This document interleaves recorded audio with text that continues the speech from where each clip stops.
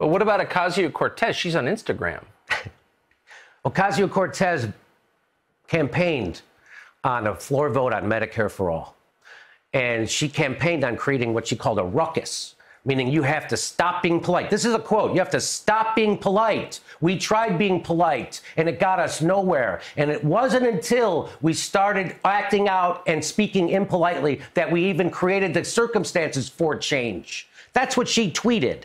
So I'm just doing what she said. So I started to put heat on people like AOC and Rashid Tlaib and Ro Khanna and all the Justice Democrats in the squad to force the vote. And they said I was committing violence against them with my words. That's how scared they got.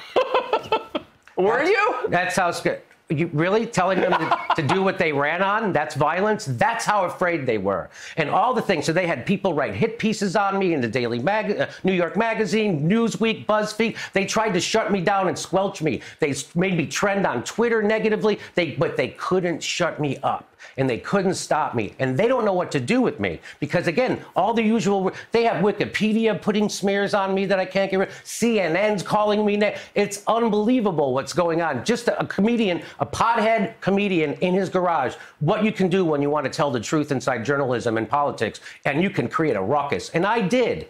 And so now everybody sees that those people are fakers and they're corrupt.